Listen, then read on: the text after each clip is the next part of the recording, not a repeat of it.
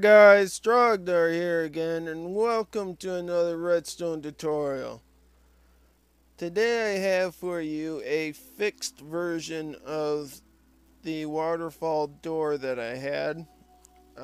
It broke in 15.3 or 4, whichever one had the update where the dust gets directed towards pistons. That broke the double piston extender on it, so I had to fix it. Anyways, it has no new features. It still opens up the same and everything. Press the button, you got a double piston extender that actually splits the waterfall. We have a single piston extender up there to make sure that the waterfall or the double piston extender has enough time to extend before the waterfall hits it. And then we have our pathway that pops up through the water and our jeb door that opens up. And from the back side we have pistons right there, so it would close up. You would obviously have a wall up back here, but you won't be able to see the back of the pistons from this side. So yeah, that's basically all it does. It does go smooth. And yeah, so let's get on with the tutorial, guys. Okay guys, so I'm going to start out with a 6x7 hole that's 3 deep. Some of this you won't actually have to dig up, but it's just easier to move around in and to display the tutorial with, so you don't have to watch me dig up stuff.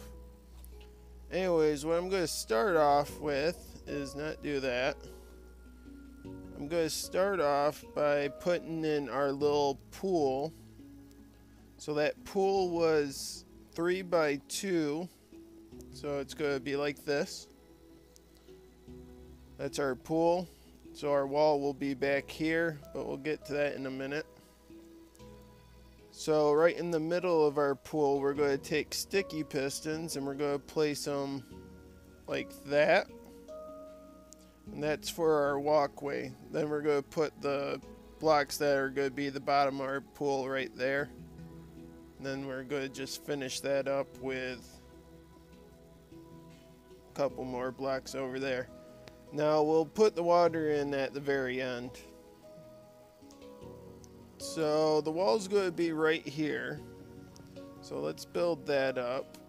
And there's our doorway right there. And we'll put the door in here in a second. Let's go ahead and put in our T flip-flop first so I can get some stuff out of my hotbar. So I'm going to just get rid of these blocks temporarily. We're going to have a half slab right here. Make sure that's a half slab with redstone dust on it. Then we're going to take a dropper, place it face up right there, with a dropper on top of it facing towards the back. Then we're going to place a hopper down in the bottom dropper. It's facing inwards to it, so you can see it's facing towards the dropper. Then we're going to place an item into the hopper. It doesn't really matter what it is. Then we're going to place a comparator right on top like this. And we're going to go ahead and replace our blocks that we had right here. Then I'm going to place a button here, but keep in mind, if you want it to activate, you can hook anything up to this dropper right here or this redstone dust, and it will act as that button. I just put the button there for display purposes. Anyways, now I can pull a few things into my hotbar.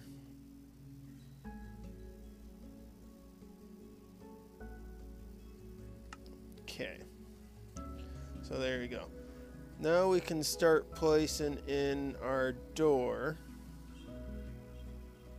Now the door is going to go right here.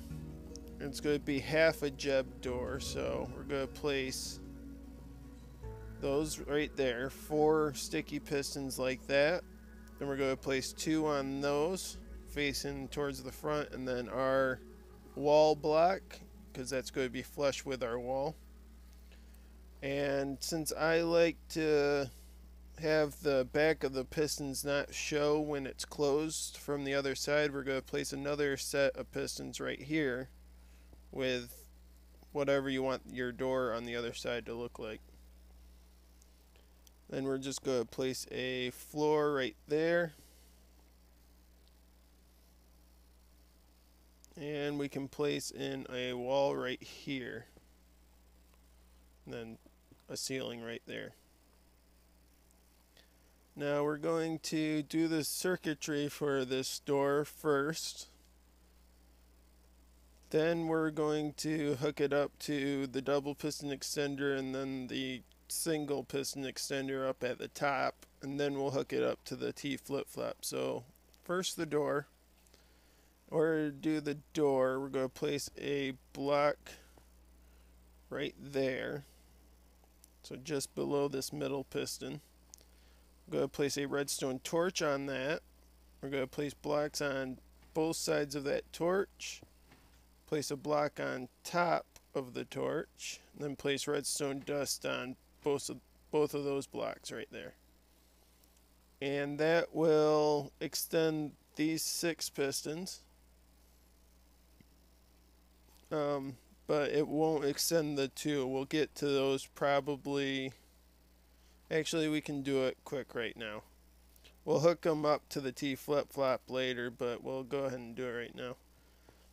So in order for this to work, we have to power this block and this block. So to do that, we're going to place a block right there. We're going to place a redstone dust right there. Then we're going to place 2 blocks right like that. Then we'll place a redstone torch there and a redstone torch there. And we'll hook those up here. Actually, we'll just hook those up first. So now we're going to hook all of these up to the T flip-flop first. So to do that, we're going to come here, place a block here, redstone dust right there, then a redstone repeater on 4 ticks right there, a block right there, redstone repeater right there, 4 ticks, and then we'll put a block right there. Need to put 2 blocks right there with redstone repeaters on them.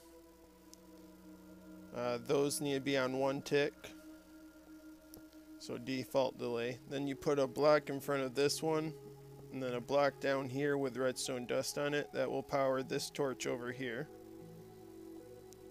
Then we're going to take 2 blocks and put them up like that. We're going to put redstone dust on both of those. Redstone dust down there. Block here. Block here. A repeater right here on default delay. And then redstone dust right there.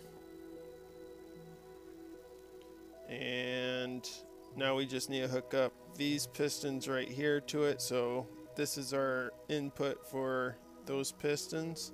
So we're going to place a block right there. I can still get out. And then we're going to place a repeater right there on 4 ticks delay.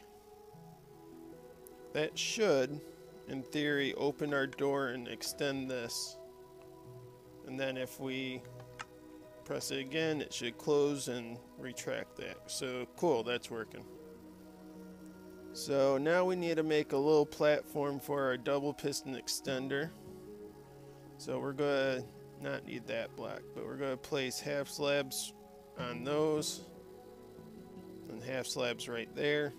These ones have to be half slabs, these 5, because otherwise it will mess with the pistons down there. Now that we got those, we'll go ahead and place in our double piston extender, or the pistons for them. So 2 sticky pistons like that, your wall block there. We'll just go ahead and build this up a little bit. So as you can see, you can't see it from this side, but over here we're going to have circuitry for this. So we're going to place a redstone torch right there. We're going to place a full block on top of that. We're going to place a half slab right there. Redstone dust on the side of that. Then we're going to take 2 repeaters, place them right like that. Place another one right here. All 3 of these have to be on 4 ticks, so maximum delay. Then we're going to take a block and place it here, here, and here. Then we're going to take a repeater, place it right there. That's on 1 tick, so default delay. And then we're going to place another one right here on 4 ticks delay. Then we're going to place a dust right there. And that's our double piston extender.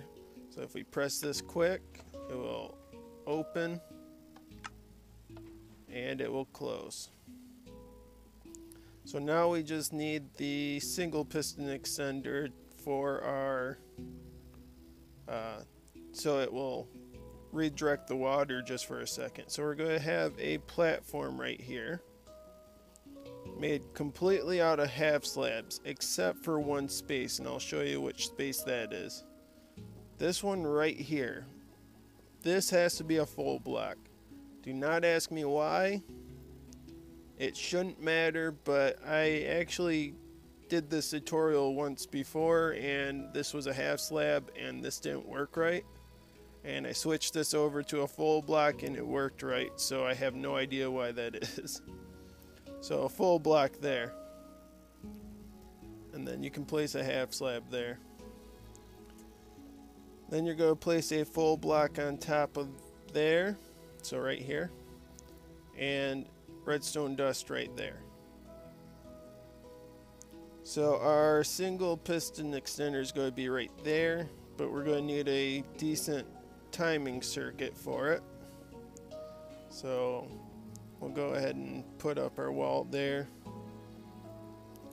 So for the timing circuit, we're going to place a sticky piston right there with an observer on it facing that way, so the power will go that way.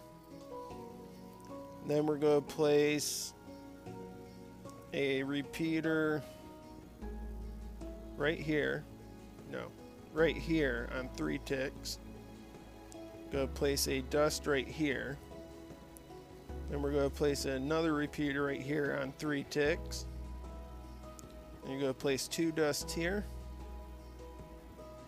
Then you're going to place a comparator here and another one right here in front of it. You're going to take 2 blocks and place them right here and here with a redstone dust right there.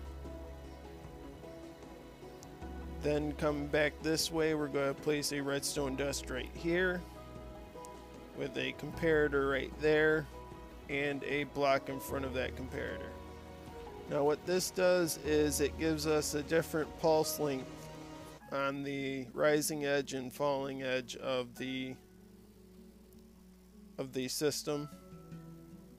So this will give us a short pulse right here when this piston extends the observer, and then when it retracts the observer it will give us a long pulse right here. This is a pulse extender and that powers the piston from over here through this block. So now we can place our wall up here and place our water. So our water will go just above the block that will get extended, which is right here. And we can go ahead and place in water right here. There you go. So that should be everything. So let's go ahead and give it a little test. If I press it, it opens up just fine. And if I press it again, It should close up just fine, and this will go all the way down before this opens up again. Cool. So yeah, that is it for the tutorial, guys. If you like this build and found this tutorial helpful, please leave a like and subscribe. It helps out my channel. And subscribing, you will be able to see my tutorials as they first come out. And I will see you guys next time, guys. Have a nice day, and bye-bye.